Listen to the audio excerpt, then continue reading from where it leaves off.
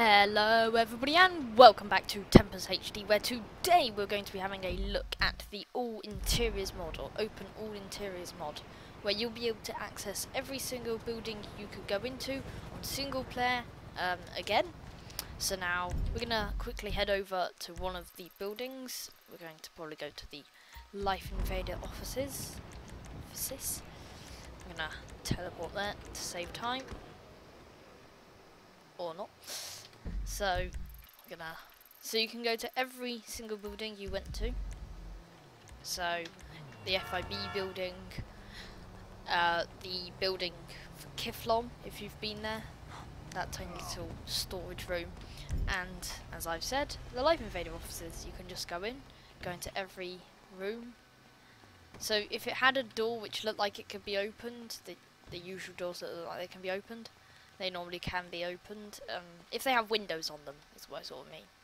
So, that one probably can't be. Maybe we can... Most of these, this one can, because you go through here. And then you can head up here, to where you complete one of the first ever levels. Now, you can probably not head into many of the rooms in the Life Invader offices, only the ones that you accessed in that tiny little storage room down there. But you can go in here, and this is the one where you plant the bomb. And then you've got all the Life Invader computers. I wonder if you can use the... Nope. So now we're gonna teleport to... I think we're gonna teleport to the... I'll show you the Kiflom building. It's going to cause so much lag, I'm just teleporting all the way across the map. Actually, it should be fine, just upgraded. So, now if we head into here, there you go, it's a tiny little office with all the storage room with all the Kiflom Epsilon program posters. Did I call it? They're the same thing, I think. And then, what's this here? This is Martin Madrazzo's house. Madrazzo's.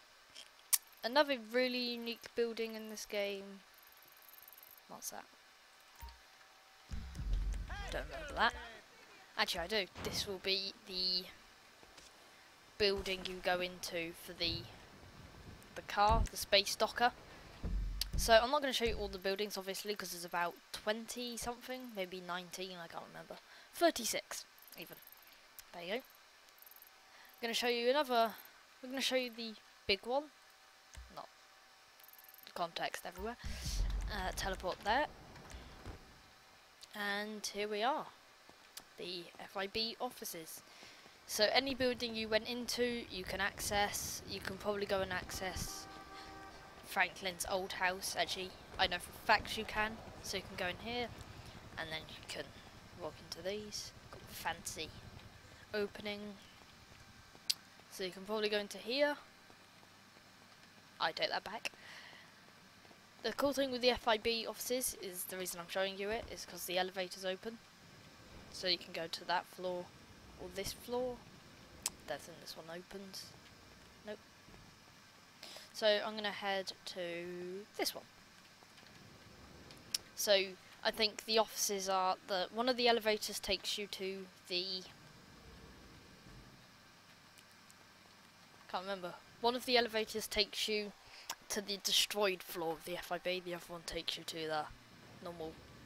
This will be the destroyed one. Do I have a flashlight on any of these? Flashlight. Will it work? Was it G? No, very much not. And I just got taken back down. So that's one of the floors. I can't really show you around that. It's too dark for a video. And then for this one, it's probably H, isn't it? Or L. I can't remember. But this one should take me to the... God, I can't remember. This is the one you go to before you blow it up, the janitor one. And you can see the unrendered city. Oh my god, it is actually rendered. Never mind, take that back. Huh, it's kind of cool. Effort. So I'm going to show you around the rest. So this is a really cool place to go if you've got friends online. I think there's a way to probably get here online. You can probably just teleport in, and then I don't know. Like go into a private lobby, use a trainer and use that. So I don't know if it works online. It probably doesn't, but there's a person there. Can I shoot him? Oh, I can. Come on, motherfucker, shoot me back! Sorry. And I think that's about it. I've done pretty much a full circle of the FIB building. So you can go to all of the buildings you went to. So I don't know. Let's get an example. That one's kind of weird. It's like a cafe sort of thing, but it teleports you all over the place. This one is Floyd's house. This one is the place you go to for the drug deal where it turns into a police shootout. Maze Bank. And let's show you a really odd one. Let's see. You can head into the chicken factory if you want. From the heist in Polito Bay. So there you go. And this is the nice storage room. So this is the Stanley Parable ending. Anyway, thank you very much for watching. Remember to leave a like and subscribe, and I will see you next time. Good night.